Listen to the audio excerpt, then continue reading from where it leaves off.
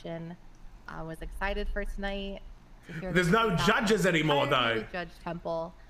However, Judge Temple and myself are going to be forced to mistrial this because the defendant was somehow allowed into a criminal trial after being held until trial with a cell phone and allowed to make threatening tweets against a witness for the prosecution. There is no way that as judges we will know if the witness's statement will be altered or not due to this threat. We don't know how it will be affected, and thus this case is tainted beyond belief. Prosecution will have the opportunity to retry this matter. You can post it on the docket if you so choose, and if you do, I would suggest adding the charge of witness tampering. And unfortunately, because this case has been mistrialed, does get reposted to the docket, it will have to wait until the new panel of judges are put in place. So a month. If anyone has any questions, they're free to approach us afterwards, but at this time, court is adjourned. He's gonna have to be. Is he gonna be held? I'm gonna be held for a month.